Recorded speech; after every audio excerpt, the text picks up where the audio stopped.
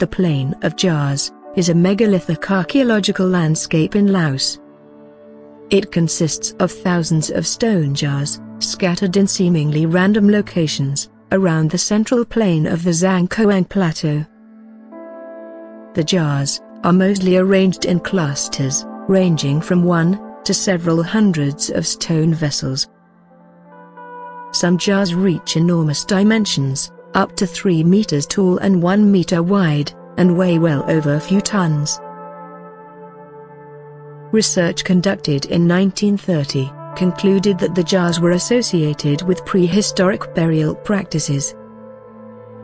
This claim was later supported by the discovery of human remains, burial goods, and ceramics scattered around the jars.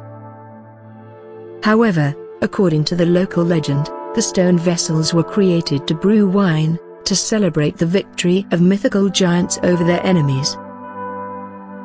But the truth is, no one knows the secret behind this ancient mystery.